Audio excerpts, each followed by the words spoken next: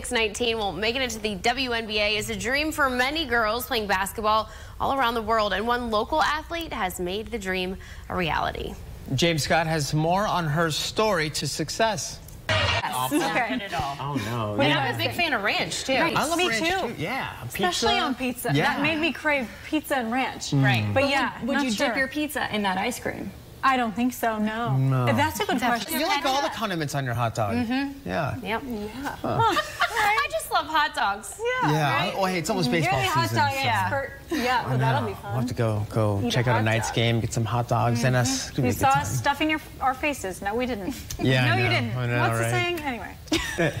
Well, we'll move along. Coming up on Rising at 6:30, it's National Women's Month, and some local high school girls are proving that they can do anything that boys can. A closer look at the push to make flag football a new varsity sport. It's a tough one. It's March 13th. Lauren McDonald, Lauren Skilligan, Rachel Maurer, Nicole Madden, Denise Jefferson, Emma Mondo. We got the whole crew here, and we just want to welcome you all to our new lovely set. Check it out. Yes. The new digs. Yes. It's making Monday feel a lot better. It does. Right? A lot brighter, that's for sure. And with that, we're going to kick it over to Nicole, who may not have as bright.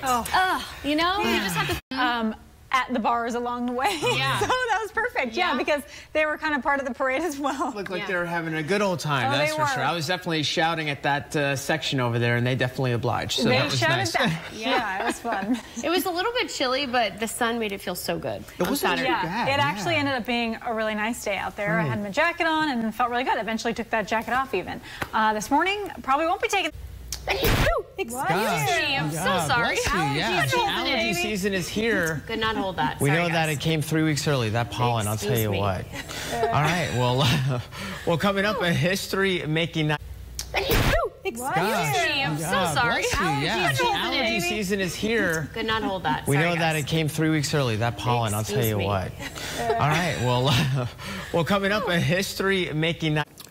Well, all right, up next, it's all about the Oscars. Did Angela Bassett throw shade at Jamie Lee Curtis? No, I saw that video. The No silence comment. speaks volumes. There you go. John. There you go. Well, after the break, we're talking Oscars fashion with fashion stylist Felicia Biddle. Stay right there. Thank you. It is 8:51. Coming up, yes ma'am, no ma'am. These phrases, they sound pretty polite, but some ladies are saying thanks, but no thanks.